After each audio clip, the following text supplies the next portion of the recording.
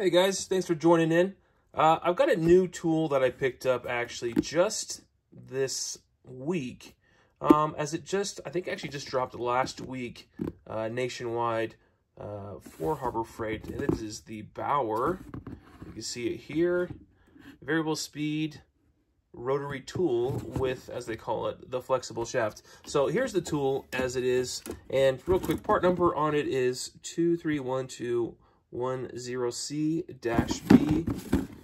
and if you want the Harbor Freight item number, it is 58672. It is also worth noting that, as you see here, this is also made in China. But I wanted to show you guys it because it's actually quite a unique tool in that it's very much a dremel, right? And I'll bring that in here for you guys to see. I mean, you guys, I'm sure most of you guys have dremels. You know, I'm still on the plug-in one. I don't have a battery-powered one. But dremels have their place, especially for hobbyists, but even for, you know, whomever. I mean, there's a lot of different things that dremels can be used for. And when you use that 1/4-inch, it's 8-inch drive that's on the dremel tools, you could use a load of different bits on the end, so it doesn't really matter. It actually comes with this little kit here. I'll show you real quick all the bits that come with it. So you have a wire wheel. Here's the tool. I'll show you guys real quick the tool that allows you to tighten, right, your bit at the end. And here is the locking mechanism. So you put your thumb down here, twist it till it locks, and then you give it a nice little tightening until it locks into place. Same thing for loosening. Press up on it till it hits the recess, and then put your little tool on the end and loosen it to remove your bit. So it works just the same as your traditional Dremel. Now, what's unique about this is there is no plug, right? You can't hang it on a wall for it, right? These little nail receivers for sliding it on the wall and then taking it off. But the key to it is it's very much mobile, right? This is 36 inches long, the shaft that allows you to extend into other locations while having the motor in a separate location. So what drives this? It's actually a battery pack. Now, I will admit, I personally do not own any BAUER power tools or Harbor Freight power tools. Those are not my go-to. So in my case, and these are actually really nice, in case you guys haven't seen these are your battery adapters. So this one converts BAUER over to DeWalt. Yes, it's a little bit more bulky, but I'm able to save myself from, I mean, I already have enough manufacturers that I support when it comes to their battery packs. So I'm not going to jump in and buy anytime soon the BAUER setup. So these you could pick up for like 15-20 bucks online. I think I'm on Amazon. And then it allows you put DeWalt. You could do Milwaukee. I found a Milwaukee one on there. And I think there might even be Makita as well. So there's a couple different options, but just know that you don't have to necessarily dedicate yourself to BAUER's battery pack system and buy a whole bunch of batteries and chargers that you just don't need. Now, so what's great about this is, yeah, you can leave it mounted on the wall, and I can see most hobbyists, maybe you mount this on the wall, and like this right here is a nice recess that allows the tool to drop down inside, and it stays there snugly, doesn't go anywhere. So that is a nice setup.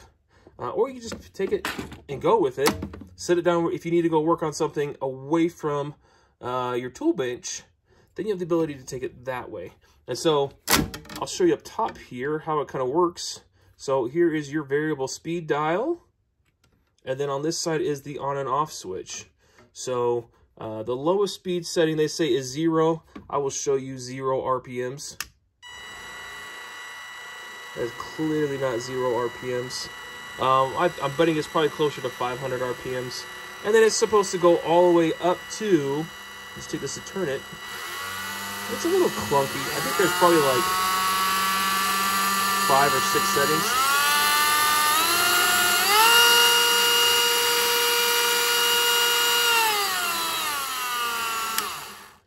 goes all the way up to 33,000 RPMs, allegedly. Now the handle's nice and thin, feels very much like a TIG gun setup. So you can keep it really small to get in those tight places. It is a plastic, almost like a PVC type handle with a rubber overmold. And then BAUER is actually pronounced, it comes out and is painted white. It is nice that they have these additional flexible springs, both at the tool and at the base of the BAUER, essentially, motor that's on here. So that helps to keep you from kinking these up, because all that's running through there is a cable in a shaft. And so the less tension you put, or less binding you put on it, the longer it's going to last for you.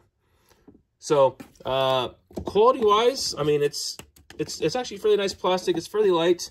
I'll let you take a look in here at the motor. It definitely does not sound like a brushless motor. I almost guarantee this is a brushed motor, especially for the price, because this unit comes in at $39 without any sort of battery pack. So it's just the tool only is 39 bucks. So I'm betting that this back here, this is just going to be a brushed motor. Now, could you change that out in the future? Maybe you guys who were, you know, willing to dive in there and play with that and change that, you could. But just keep that in mind. And then it's also worth noting, and maybe you guys that deal with these items more than me might have a better idea, but here's your flexible shaft. Definitely has a ball bearing down inside there, which is nice. And then it's got a hex pattern. So maybe there's the ability to adapt to other manufacturers later on, or maybe different tools on the end. I will admit I have not dove in to check out any other adaptability with other tools or other manufacturers. But guys, it's I'll say this, for what it is, it's a very niche kind of tool for very few guys out there, I feel like. If you already do have a tool that has the ability to run these 8-inch bits, then you probably don't need something like this. But if you do want the flexibility to be able to take it mobile and not be plugged on the wall, then it does offer a solution for guys out there. And once again, it comes up with this kit, right? You have these fiberglass cutoff wheels, you have sanding discs, there's a drill bit in here, I think it's 2. You have these polishing pads, and that's also a polishing compound, which I imagine you just have to take that, scoop it in, and then wipe it on there. And then you get these harder stone grinding wheels. So several options, but any of the other you know, rotary tools that are out there, their bits will fit inside there, and so you could mix and match as you want. So a lot of options out there for whatever you need this for. Now for me, you know, for me it'd be nice to do a little bit of small engine work, maybe doing some intake manifolds, exhaust manifolds, cleaning up some burring inside there or some casting flaws, or even doing some, I mean, I don't know how I'd use this for porting heads, but you could do a little bit of cleaning up inside of some heads of these as well. So it is a cool tool. It is a unique tool. And for $39, it's not going to break the bank, especially if you already have your own battery pack. And once you pay for the converter or the adapter, then you're set to go. So I'd love to hear your guys' thoughts. Is this something you guys would like to add to your toolkit or to your workbench?